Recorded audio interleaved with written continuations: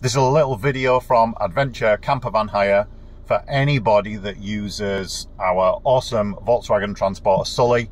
Hopefully a little top tip just to make it easier for the hirers. If you look at the fuel gauge here, just on the left hand side of the gauge, you'll see a little arrow there which is pointing to the left, and that tells you what side the fuel filler cap is on. So when you pull up at the fuel station, you just need the fuel pump on the left hand side. Sully always comes with a full tank of fuel and is a diesel vehicle, and you can get about between 30 and 35 miles to the gallon.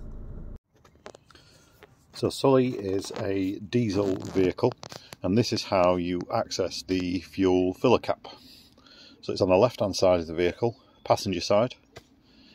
In order to open the cap, you just open up the passenger door and then open up this little flap, and there's a little piece on there in order to just secure that, and then there you can find diesel and AdBlue.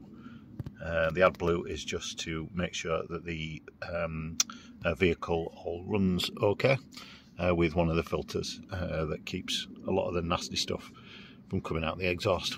That's the diesel fuel filler cap. So unlock that just like that, and then out, and then back in, fuel up. Obviously it's recommended that whilst you are fueling up, you can keep this passenger door closed if you've got a passenger in there so they're not smelling diesel fumes.